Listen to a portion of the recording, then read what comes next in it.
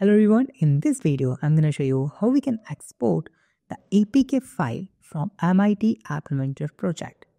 Suppose that app I have created. Now I need to use that app in my Android phone. So how can I do this? So it's really very simple. You need to click on the build option and click on the Android app.apk. You can see app. Click on it.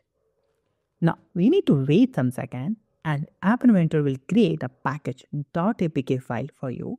Understand? Now you can see there's two options. It's like download.apk now and you have a scanner.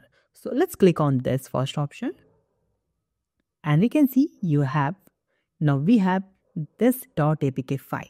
You can share that APK file with anyone, any Android user. They need to just install this app and they can use your app.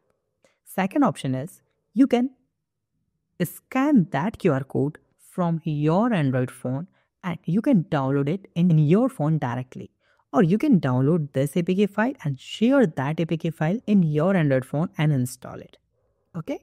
This one more option is like, as you can see, Android App Bundle. So what is this? Android App Bundle is used for to upload that file on the Play Store.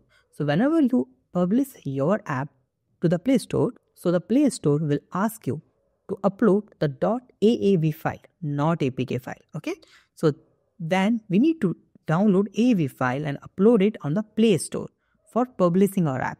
But if you want to use your app in your phone or if you want to share your app to someone, so you need to download the APK file and then you can share that APK file with anyone. That's it. So it's really very easy. So if you have still some doubt, you can ask me in comment. Thank you so much for watching this video. Have a nice day. Be safe. Bye-bye.